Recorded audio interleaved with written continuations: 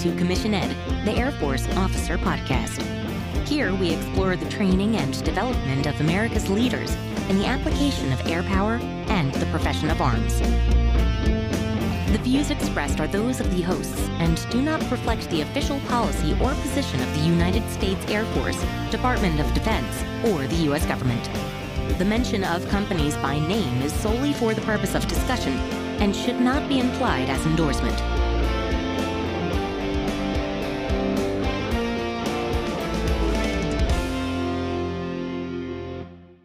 Welcome back to another episode of Commission Ed, the Air Force Officer Podcast. I'm Colin Slade. And I'm Reed Gann, and we're your hosts for Commission Ed. Hey, Colin, welcome back to this week's episode, the part 2 of our interview with Major Jason Hollywood Spicer.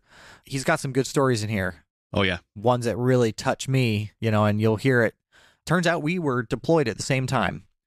Yeah, I was wondering about that when he said in the interview that he was there at the beginning of operations into Syria before it was ever a named operation. And that sounded super familiar. Oh, yep, that's us. So, yeah, we'll get into it in a little bit. But yeah, when he mentioned that, I definitely had some flashback moments. And yeah, he's got some good stories and some good stuff to share, and definitely bring up some good points in the second half. Yeah, and that kind of just reemphasizes the fact that the Air Force is a small place, that there's a lot of overlap between all of us, right? Yeah, which is funny because last week we talked about how big, broad, and vast it is. Yeah. It's all of that and really tiny all at the same time. Yep, for sure. All right, well, let's just get right into the interview with Major Jason Hollywood Spicer, Part 2. All right. Thanks for the awesome rundown of the process of becoming a air battle manager, the explanation of the schoolhouse, all the training that people can expect to do there, a lot of the options that are available to air battle managers. But one thing that is really important that we haven't talked about yet is, why do air battle managers exist to begin with? That's a solid question. And I want to go back to what you said earlier about things being automated by a robot.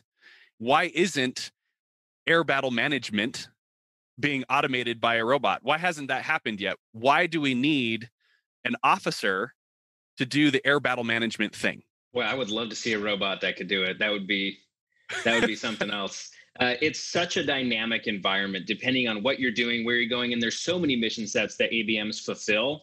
There's not going to be like hey, I can create this one plug and play robot. So to give you kind of an example of some of the things that we would do, right? So when I was deployed as a senior director, so I was in charge, I was a captain at the time, I was in charge of 3 or 4 enlisted controllers or other air battle manager officer controllers who were filling that same billet downrange in CENTCOM, okay? And I was a senior director for Operation Inherent Resolve, where we covered Iraq, Syria, the Arabian Gulf, that whole chunk of airspace. And we're talking, that's almost 900,000 square miles of airspace.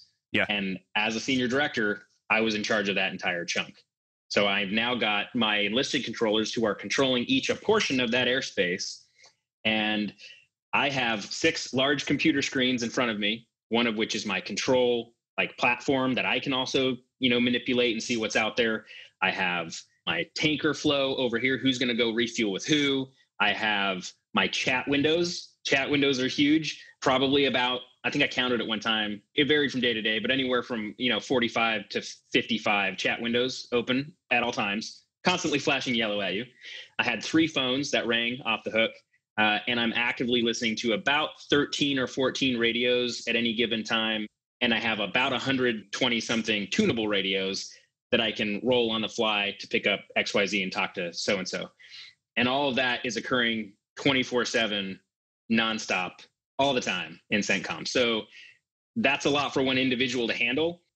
You need a man in the loop. And I say that because you're going to come up against something that doesn't have defined criteria, and somebody's going to need to make that dynamic decision. Okay.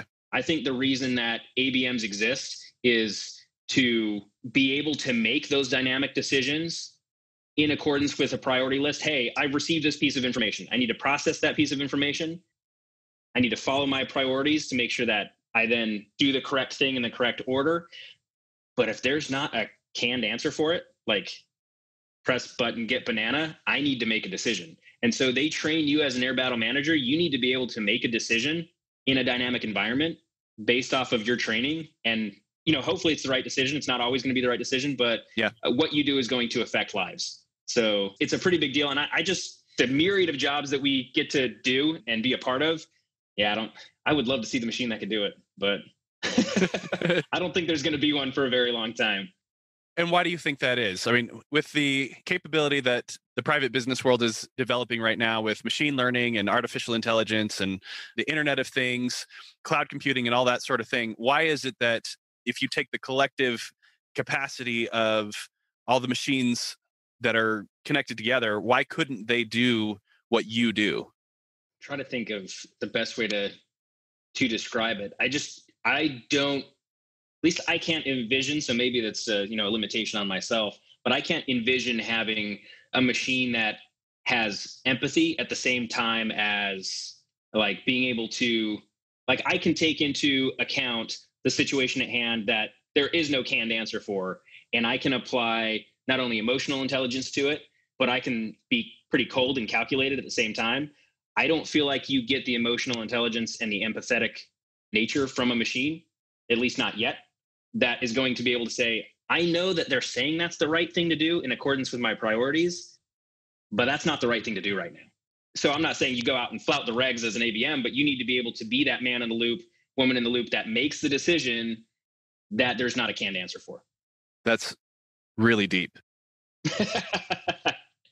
And I don't mean that in any sort of sarcastic way. I think what you're hitting on is something that is so frequently overlooked when we have this discussion about replacing man with machines to do some of these more complicated tasks. Yeah, we replace people, for the simple stuff all the time, right? Assembly lines, McDonald's kiosks, that kind of stuff. But in these situations where emotional intelligence, and I love that you use the word empathy, in those types of situations where that is what is required to execute the mission on behalf of the Air Force and the American people, you have to have a person there to do it. You have to have a human who has that ability. You can't program emotional intelligence and empathy. Yeah, you just can't. And that's so powerful. I love that that's where your mind went when pushed a little bit to say, why does there have to be this person there, right? Yeah, I think it's important because if you want to get really deep, right, like that's kind of what separates humanity from, other mammals that maybe don't have those same types of emotions. And why is that important? Well, because you're dealing with, people's lives and you're dealing with, very high consequences to your actions. And, I've made plenty of wrong decisions in my life and my career in the sense that maybe it wasn't the best possible decision. But I'll tell you, like, the really neat thing is when your training kicks in and you go, you know what? I'm going to ABM this thing. I'm going to go make this decision based off of the limited information that I have, because if I don't make a decision right now, something bad is going to happen. And I know that. So maybe it's not always the best. A program that has incomplete information is also going to make a decision if it has to in a certain deadline, but you get to throw that emotional intelligence and empathy into it. That I think makes the difference. Yeah, I just love that so much. I want to push on one more thing. Sure. Why does it have to be an officer? Why can't an enlisted airman or a warrant do this? I think you could say that with pretty much anything in the Air Force, right? Like, why does rank structure exist? And I've heard some of your previous podcasts where you guys have talked about, especially with Chief, right, where you're like, hey, what if? What if there was no rank structure? How does this work? To me, it's somebody has to take responsibility, right? So I may be jumping a little bit ahead of your final question that you like to ask folks, but I think part of being an officer is you're the individual who's going to have to make a decision, and the responsibility comes down to you, right? So as much as I've always hated an officer is just an enlisted guy with a degree. I think the mindset is different. And I say this, with the utmost respect for our enlisted troops. I love working with them. They're some of the finest and smartest and most intelligent people you're going to come across. It's Absolutely. Not a difference of intelligence and not even necessarily capability, but somebody is going to buy the responsibility for it. And you get paid more to buy that responsibility, right? I mean, in its most base form, that's one of the reasons that exists, is because not everybody can be responsible. So let's limit it to the people that we have trained to take responsibility, to go out, to lead, to make decisions, to be decisive, and own that responsibility. Yeah, it's that special trust and confidence that the Constitution places in the officers of the United States. And that is, extended to the Air Force officer, and in this specific context, the air battle manager who is running the battle space. They need to be the person who's not only there to make the decision, but own the consequences of those decisions for what's going on under their area of responsibility. And I mean, that's even somewhat delineated in the oaths, right? Between the enlisted oath and the officer oath. The officers, they swear an oath to support and defend the Constitution. And while the enlisted troops do that as well, they also swear an oath to obey the officers appointed over them. So you're already imbuing those officers with a responsibility that is not going to fall on the head of the enlisted troop, because it shouldn't, right? It shouldn't. That's why there's officers. Yeah, I love it. Love it so much. What else do people need to know about being an air battle manager, being a rated officer that's working in, that is air crew, working in the battle space, working with the enlisted, that we haven't yet covered that people need to know about? Man, so I could philosophize for ages on this, because I'm a big believer in not only doing your job, but doing it well enough and working with other people that like synergy, if you want to call it a buzzword, right? Like the collective whole is stronger than the individual. Yeah. And that's one of my favorite things about being an air battle manager is, yeah, cool, you might be great at this little thing here, right? And no matter how good you are at your job, you're not going to go do the air war by yourself.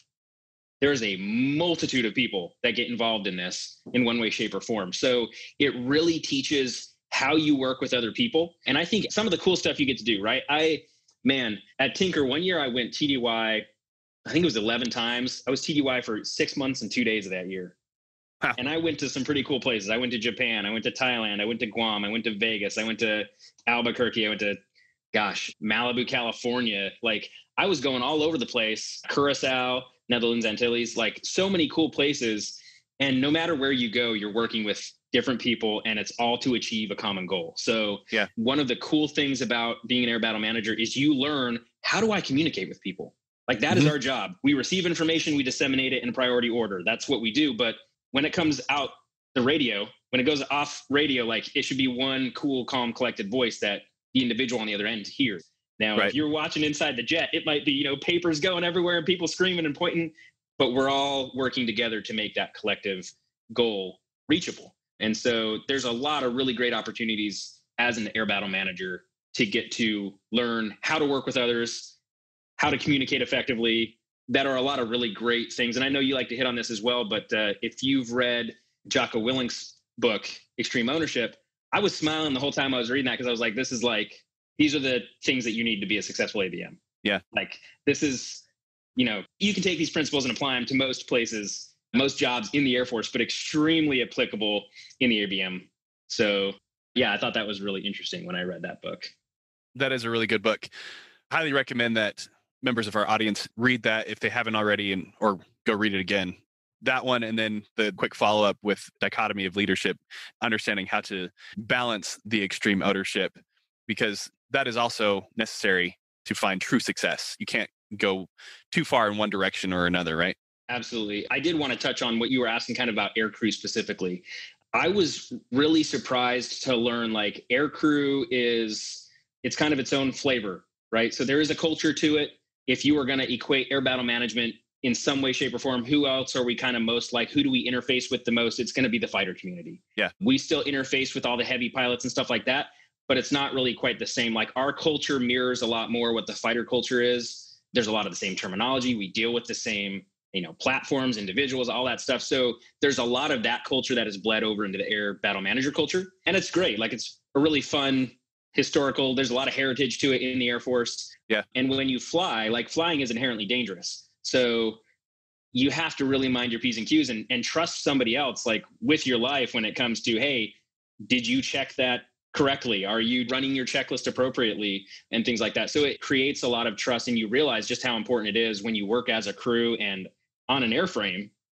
Man, I'll tell you what, my deployment with the E3, which was about a 4-month gig, it was when OIR was not a named operation yet. It became a named operation while I was out there. And this was 2014, 15? Correct. Yep. So when it became OIR, we were flying, our short sorties were 12 hours. Yeah. And our long ones were over 16 hours. And when you're talking, you're on station for 12 straight hours because it's a 2-hour drive to get there, that wears on you. I was a one deep crew position. I was the only person on that jet that knew how to do my job. So I have to be on point for 12 straight hours. We're getting refueled 3 different times air to air. And it was really cool to be like, hey, I'm going to pour everything into this. That ends up being a 23, 24-hour day by the end of it. When you're talking wake up, pre-brief, post-brief, debrief, like all that stuff. And man, I remember being so busy, I wouldn't have eaten if somebody hadn't gone in the back and cooked some chicken nuggets for me in the stove in the back. So a lot of really great opportunities to kind of get to stretch yourself, learn what you're capable of, and be a part of something that's bigger than yourself, which I think you can say about a lot of stuff in the Air Force, to be honest. Oh yeah, absolutely. Every career field is going to have some aspect of that where, if you truly want to, you can find ways to challenge yourself, stretch yourself, make yourself grow to become the best possible version of yourself within that career field. But it's incumbent on you to go and find those opportunities. Nobody's really going to push you to go and do it. Yeah, absolutely. It's really interesting, though, you talking about that, you interfacing and kind of mirroring the fighter community. And I was wondering about this earlier, is how often is there cross-training from ABM to fighter or fighter to ABM? Have you seen much of that? I don't know that you're ever going to get a fighter pilot that becomes anything but a pilot just based on the shortage. Yeah. Also, I don't think anyone's going to want to give up flying to come be an ABM. And I don't mean that in a negative way, but when you're the person flying the jet, it's just a whole different scenario. However, I do know, I could probably name 3 or 4 off the top of my head, several buddies of mine that were ABMs for a couple of years, got picked up for a pilot, and now one of them flies a KC-135, one of them flies a KC-10, one of them got picked up for pointy nose. I can't remember which one. It was F-16s. So absolutely, they can cross-train. With it being critically manned, though, it is pretty tough, but they will let you go from ABM to pilot. Okay. Yeah, it's the family business. That's where we need people to go and do the thing, right? Yep. Well, very cool. All right. So I want to shift toward some of the more philosophical things that may be specific to you as Jason, as Hollywood, as an officer in the Air Force, and less about being an ABM specifically. As you've gone through your career, as you've seen all these different places, had all these different experiences, what have you personally done to develop yourself as that officer, knowing that you've been given this special trust and confidence, this responsibility for making decisions, for owning those consequences, being tasked to do, in some cases, some really difficult things? How have you continued to develop yourself, prepared yourself in order to bear that responsibility? I think the first thing it comes down to is, are you capable? So you need to put all your focus. And I'll be honest, like in the rated side, you're not going to be leading airmen for a long time, right? A couple of years. So until you get your wings on you, you get your IQT initial qualification training, your MQT mission qualification training, all that stuff. I was a first lieutenant plus 6 months before I put my wings on. Now, this was years ago, and I sat, waiting for 6 months for my first flight when I got to tinker. It's not necessarily like that anymore, but during that time frame, you know what I did? I studied my butt off. So I would read all of the standards that I had as far as how do I communicate with fighters. I'm studying that thing, memorizing it inside and out, backwards, forwards, the walk around guide to my aircraft. So there are warnings, cautions, and notes associated with your aircraft. Hey, a warning is this can result in the loss of life, limb. So you have to memorize all of those. And I had that entire booklet literally memorized verbatim, page number, everything, because I sat there for 6 months waiting to fly. Right. Not everyone gets that, but if you establish that baseline capability, it gives you credibility. It makes you good at your job. It makes you desirable to have people want to work with you because you know what you're doing. So I spent a lot of time doing that. Now, I am not naturally gifted at receiving oral input and hearing something and being able to be like, oh, I've absorbed that knowledge. Yeah. I am much more a visual person. So if I read something, it sticks far less than my ears absorbing it. Problem is I wear a headset and talk on radios all day. Yeah. So I will, no joke, like I listen to podcasts and then I'll listen to books on Audible or something like that. And I really focus on training my capability of retaining knowledge orally. So that's basic stuff, right? You put in stuff like that. As far as the other aspect of it, I try to read the Constitution, the main parts of the Constitution every year, refamiliarize myself with the document that I've sworn to uphold and defend. So yeah, probably a good idea for you to know what's in it. Yeah, right. I mean, at least some of the baseline stuff where people are like, that's unconstitutional. I'm like, actually, do you know that that's not?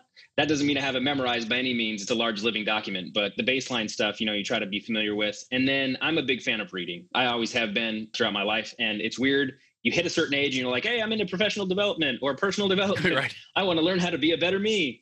And so I've picked up a lot of books. I really enjoy them. I know you're a big fan, a Simon Sinek disciple. I haven't read all his books yet because I have so many books on my list, but one of my absolute favorite books is The Infinite Game. And I would say that is a life-changing book for me because it's really easy. And I'll be honest, the Air Force is built around the short term. Yeah. As an individual, you get an annual performance report, right? If you look good that year, great. Now look good for the next year. And, it's only going to capture certain things. It doesn't capture everything about you as an individual. How you look on paper may be very different from, oh, hey, yeah, you look awesome at paper, you get results, but nobody wants to work with you because you drive everyone into the ground. That's not captured anywhere on your OPR. So I really like how Simon Sinek preaches the long game. Hey, man, play the infinite game. There's more to it than just you getting a good OPR. And the reason I like that is it divests the self-interest that we all inherently have and that you have to be fairly cognizant about in the Air Force, right? Like, you can want to be a proponent for change, but if you suck at your job, you don't get promoted, you're never going to be in a position to help affect that change. So there is a certain amount of understanding how the system works and playing within that. But I would say reading books, learning about how to improve as an individual has been a big part of my personal development as well. I established and run the book club at the FTU here. Okay. So started that probably, 6 months ago. So we're on our third book now, which is Endurance. It's about Ernest Shackleton. Really, really good book. Incredible story. Lots of leadership lessons to be learned there. But I would say those are probably the big things for me. Yeah. It's so important that people be deliberate about their development, recognizing, what your strengths and your weaknesses are. Good on you for understanding, hey, I'm really good at memorizing things, internalizing things from a visual standpoint, but I struggle with, hearing things and internalizing it from there. And then being purposeful about addressing that weakness, turning it into a strength, especially since that's, central to what you do on a day-to-day basis. That if you aren't able to listen and retain information, on the radio, you're going to struggle in your job, and you're also going to make it very difficult for the other people around you. And that can very easily impact mission success and lives of those people. Yeah. And I think when you learn to recognize your own weaknesses, it not only humbles you, right? Which I think is really important, not only as an officer, but as an individual in general. Humility is key. Nobody wants to work with people that just think they're the greatest thing in the world and, are unapproachable. So nobody likes that, but it helps you retain humility. And then you go, oh, shoot, when I do fail, which we all have and we all do, right? And I had one really big time in my career where I fell on my face pretty hard. And I remember my commander looking at me and he's like, look, man, nobody is going to say you're a bad person because you failed. The measure of your character is going to be, how do you respond to that failure? Are you going to get up off your feet? Are you going to pick yourself up? Are you going to be better from it? And I really took that to heart. And man, I never wanted to feel that way again. And so, it's an opportunity for self-growth. When you say, hey, I recognize I screwed this up. I have a weakness I need to work on. That's only going to make you a better person and improve the people around you and help you be humble. So, yeah, I love it. All right, we're going to wrap things up here. There's obviously so much that we could talk about, so much that we've covered so far, but being an ABM is critical to the Air Force mission and how we carry out our responsibility for the American people. But we got to find a point to stop somewhere, right? Yep. So I want to finish up here with the final two questions. First of all, if people want to get in touch with you, if they want to learn a little bit more about being an ABM, your experience being deployed, what it's like over in Germany or at the schoolhouse or best places to live in Oklahoma City, right? If they want to get in touch with you, what is the best way for them to do that? Email is definitely the best, man, because I can track it. I can know who you are. I can respond back to you at length. So personal email and or professional email, you can throw both down in your description. Happy to provide that to people. Awesome. Yep. Contact information will be there in the show notes. Please take the opportunity to reach out to Hollywood and ask him all your questions there. All right, Hollywood, last question for you. You kind of already alluded to it. You've been preparing for it. You know that it's coming. What does it mean to be an officer? I almost feel bad I kind of mentioned too much about this earlier because I was really excited to talk about it for this portion. I think it was is a dress rehearsal. Somebody, yeah, kind of, yeah. I think it's somebody who, owns that responsibility and is going to make a decision. So at its base level, like that's why you're here. That's why you are an officer. But I don't think you're a good officer unless you consider the human element, right? So yes, I can absolutely squeeze blood out of a stone and I can get results day in and day out because I'm in charge and, the government has imbued me with certain authority and it's a criminal offense if you disobey me, right? As long as it's a lawful order, right? But that isn't a leader. So I think an officer and a leader, while they should be the same, are sometimes separated. Yeah. So what does it mean to be an officer? I would argue a good officer is a good leader. And a good leader is somebody who can take into account the human element, is empathetic, and does care about their people. And they set a good example in the sense that not that they're perfect, but that they are willing. And I think that's a big part of it is, hey, I'm willing to do this for you. I'm willing to help you out. It's not just about me. It's about all of us together. And one of Simon Sinek's things that he said in the Infinite Game, so I'm going to totally steal this from him, is he said, and I'm going to put it as the officer realm, you are not responsible for the results. You are responsible for the people who are responsible for the results. And that's really it at its crux, right? Like I can tell you to do X, Y, Z, but if I burn you out, then if we're looking at the Infinite Game, the long term here, which we need to be, yeah, I'm not doing us any favors. There's a reason why people get burned out in the Air Force, right? Because they're just getting stomped on day after day after day. And, you can only take so much of that. So I think if you're a good officer, you're a good leader because you care about the people and you realize that the people are the ones that make the mission happen. I love it.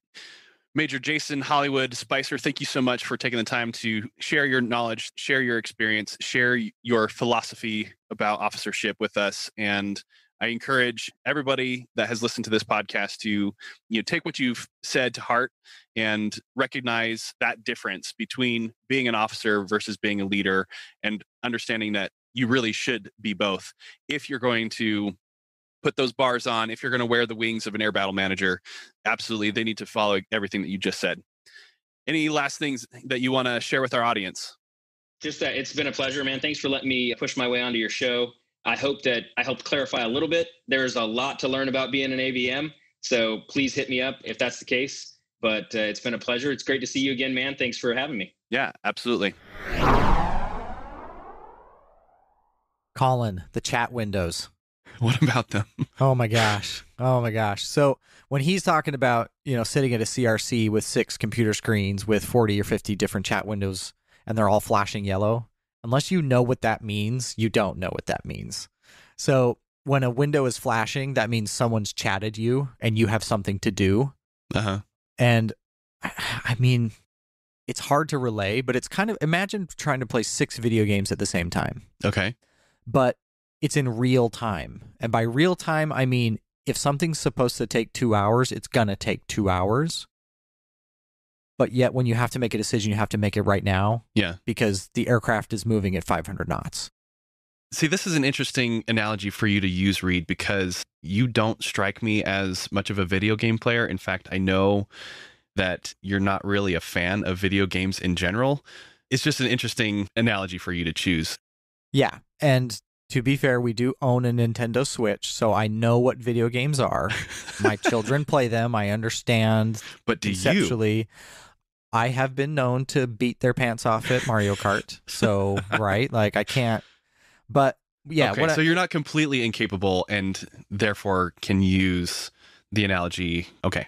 Probably poorly, but, all right, for what it's worth. But I'm on board. I got it. Okay. Yeah. So I think what I'm trying to convey is the sense of speed and velocity of information and quantity that you have to be paying attention to across different classifications, across different geographic regions, across different priorities, all within the fleshy meat bags that are your person, right? So you have to sleep, you have to eat, you have to use the bathroom, you have to plan out.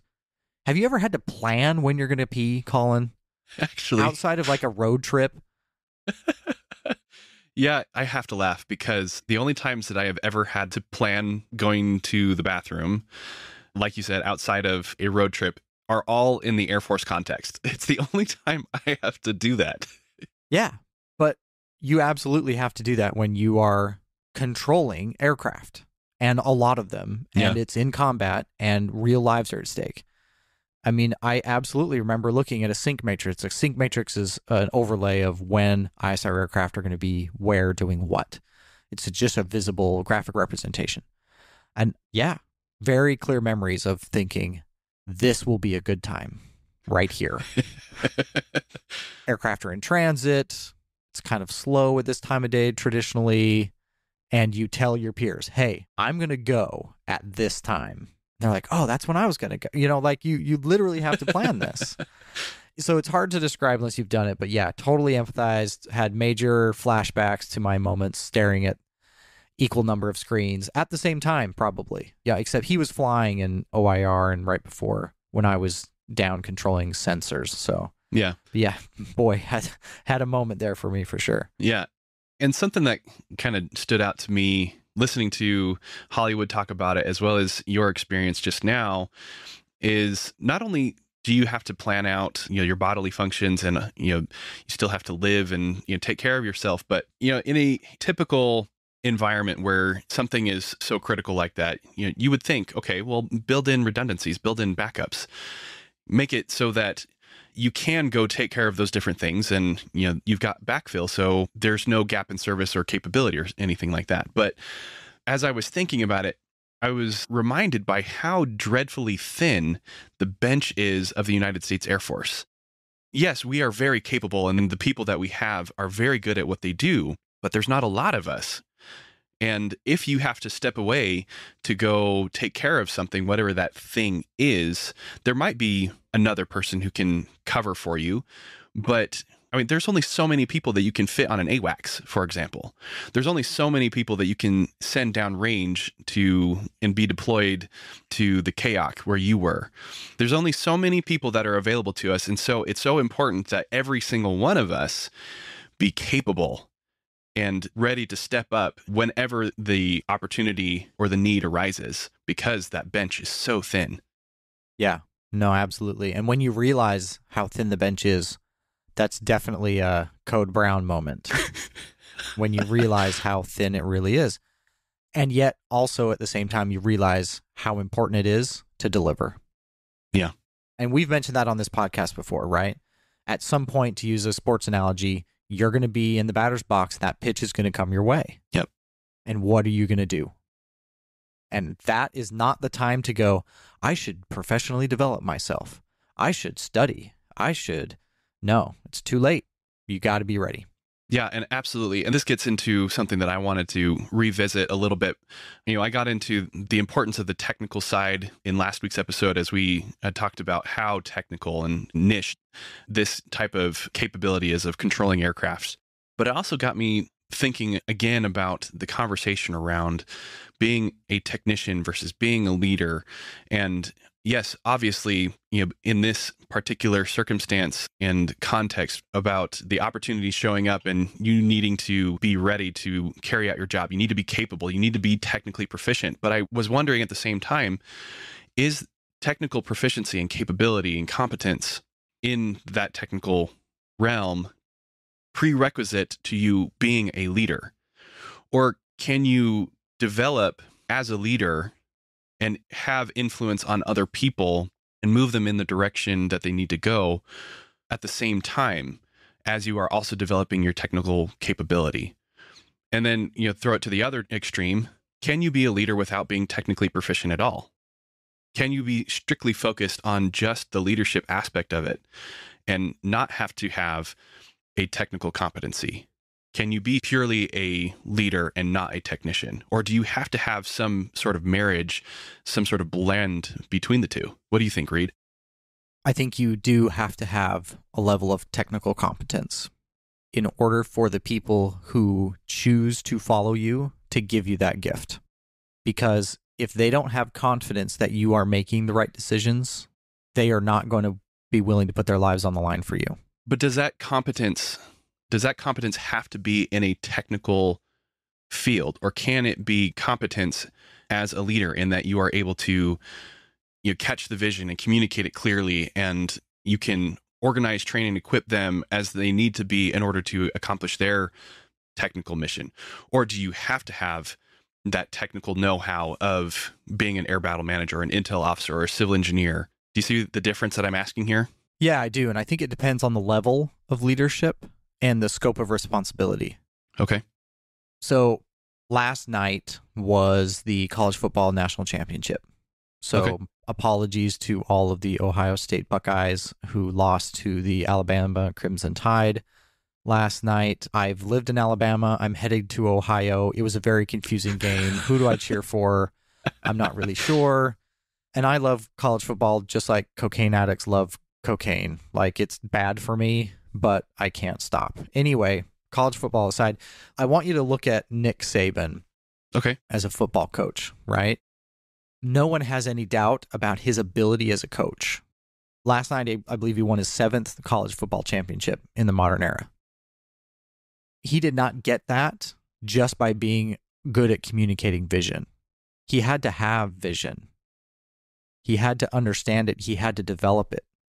And I don't know that he's the best quarterback in the world. I don't know that he's the best defensive coordinator in the world, but he's certainly one of the best head football coaches.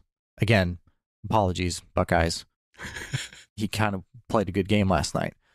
And I'll use that analogy again, right, Colin? We've talked about this before. I don't want baseball coaches leading a basketball team, but I do want a really good coach. I think they have to have enough knowledge and experience and credibility with the profession in order to be effective leaders. And I think it's that credibility and the buy-in.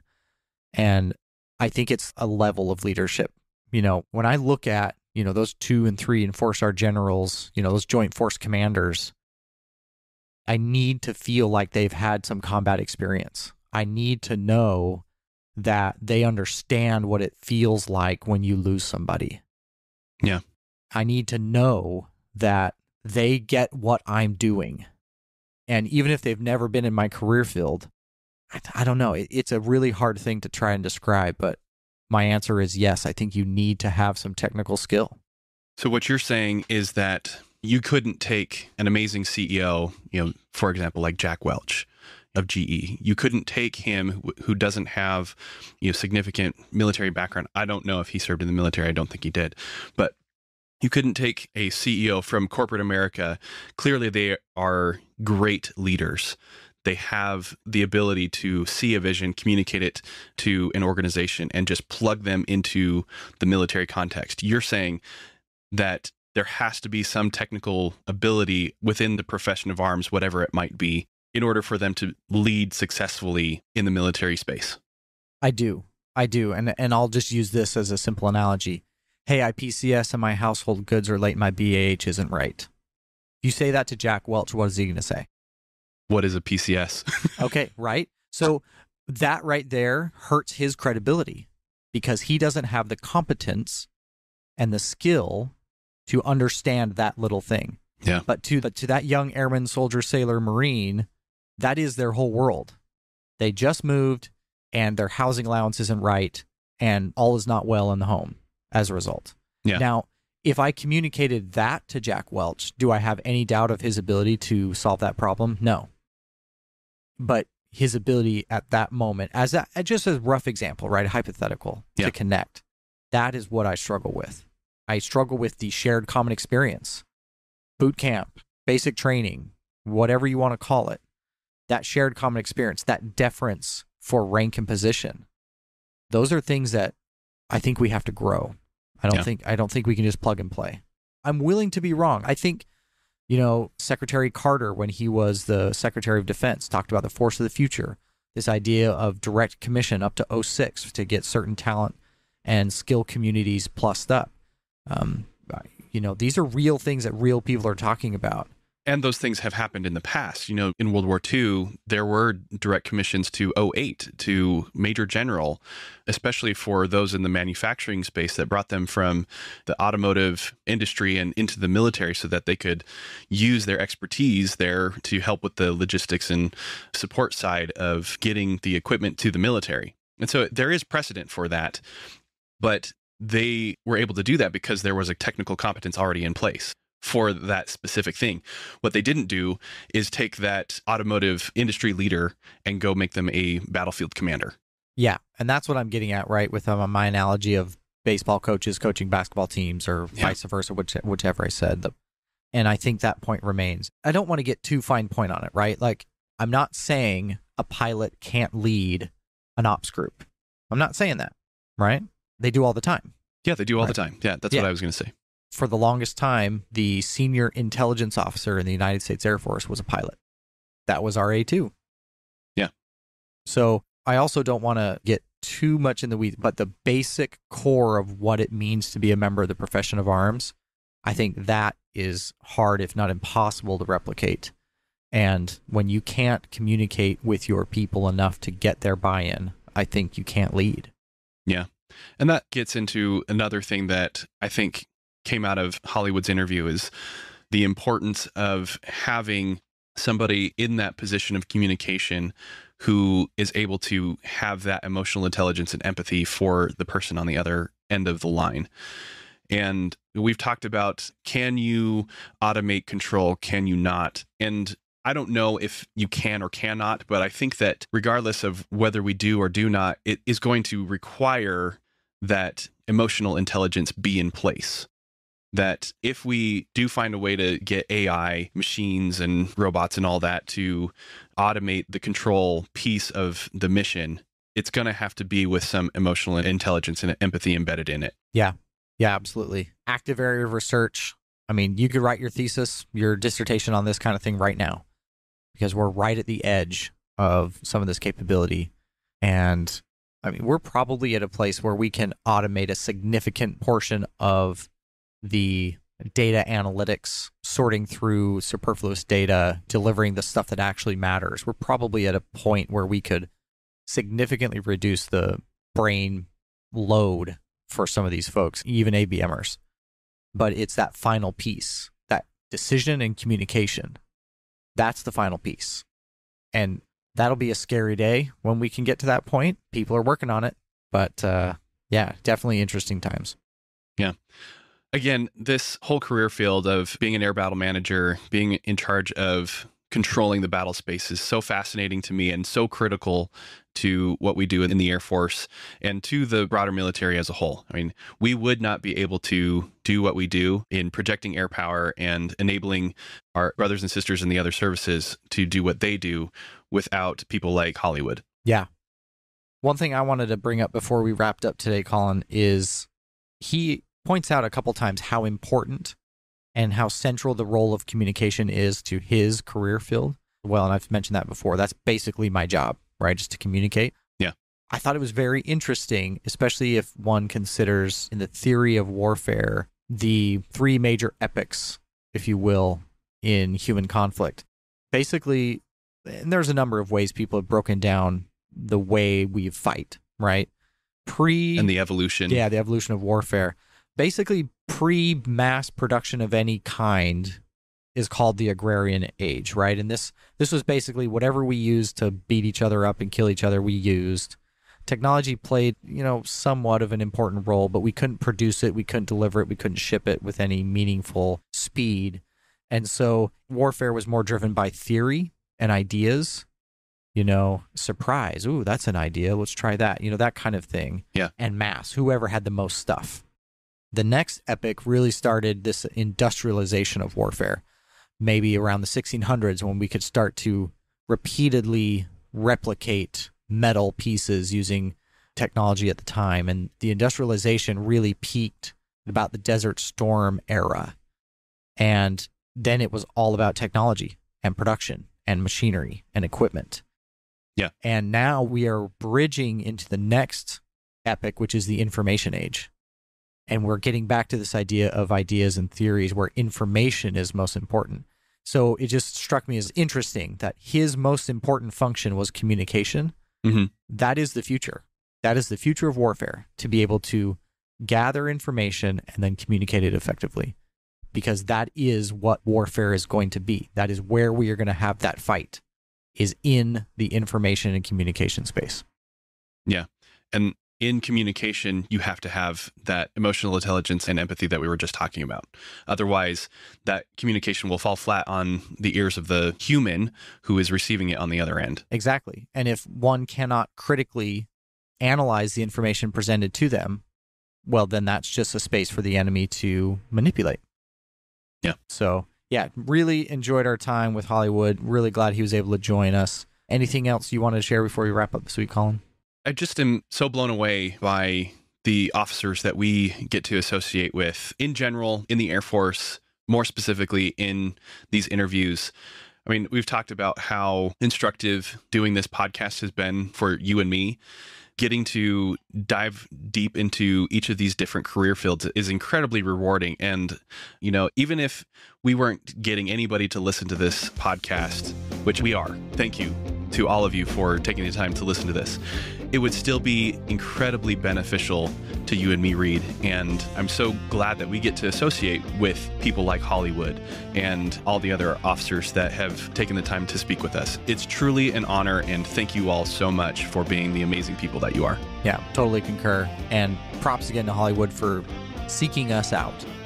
He reached out to us because he wanted to share and wanted to get on board. And not only is that a big affirmation of the value of what we're doing for you all, but also for us, right? We get a lot of value out of it. And that will conclude this week's episode of Commission Ed.